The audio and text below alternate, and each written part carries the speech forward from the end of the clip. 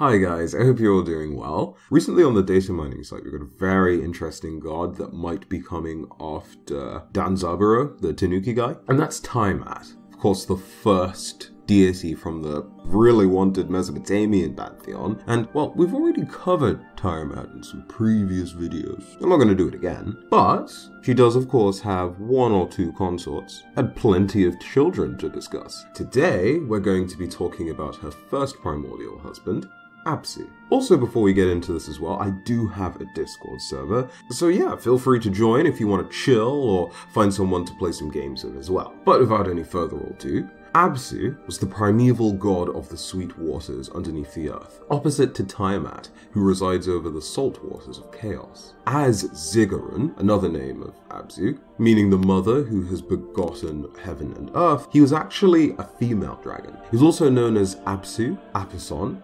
Rishtu, and Apson to the Sumerians, Akkadians, and Babylonians respectively. As the counterpart of Tiamat, Abzu completed her, and was rarely depicted by himself, though he has been known as a fearsome serpent from time to time. And he also has been depicted as having physical form as well as an ethereal form, depending on which myth you're enjoying. Speaking of the myths, in the beginning, there was only Abzu and Tiamat, whose waters encircled the world and came together, or in some myths there simply was no world and it was literally, besides some chaotic muck, just their waters, their oceans. Through their union, the gods were birthed into existence, who sought to split their parents apart and form the heavens and the earth. There's a peaceful version of this split, and there's a more chaotic version of the split, and I talk about both in Tiamat's video, but just to give you a short version, that I suppose describes the peaceful version well enough, but in the more dramatic version, either Abzu and his wife are sick of all of the noise that their offspring are making, and seek to get rid of them,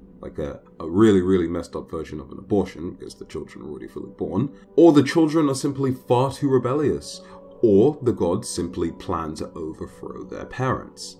In these conflicts, Enki deals with Abzu by casting a powerful magic incantation or using a magical weapon to slay his father, then locking away Mumu, a personification of ways and an advisor to Abzu and Tiamat. In another version, Enki casts a spell on Abzu that puts him into a deep sleep, allowing the dragon god to be slain, because otherwise he's this fearsome beast that, of course, as you'd imagine, would be pretty difficult to take down. Now, once he's dead, Enki fashions a home for Abzu's corpse and decides to live in it with his spouse, and that's also the place where Marduk is born and raised as well. Abzu's death leads to the revolt of Tiamat, and that's a pretty awesome conflict which you can find about just there on a card. I like the video. Thanks to the fact that Enki decided to fashion a home out of Abzu's corpse, Abzu may not just refer to the god himself, but also a sacred part of the watery depths where the dragon god originally lived, and of course where Enki made his home. But with all of that said,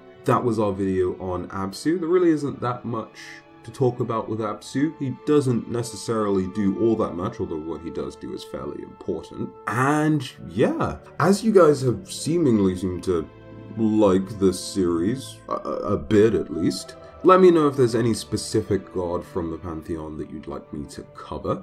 And next, we'll either be doing another child of Tiamat and Abzu, or we'll be doing Tiamat's other consort. But of course, if you enjoyed the video, don't forget to leave it a like, and of course subscribe to the channel for more content just like this. And hit the notification bell for good measure as well, they like that, the YouTube algorithm and all of that. And until the next video, have yourselves a fantastic day. I'll see you in the next one. Bye bye.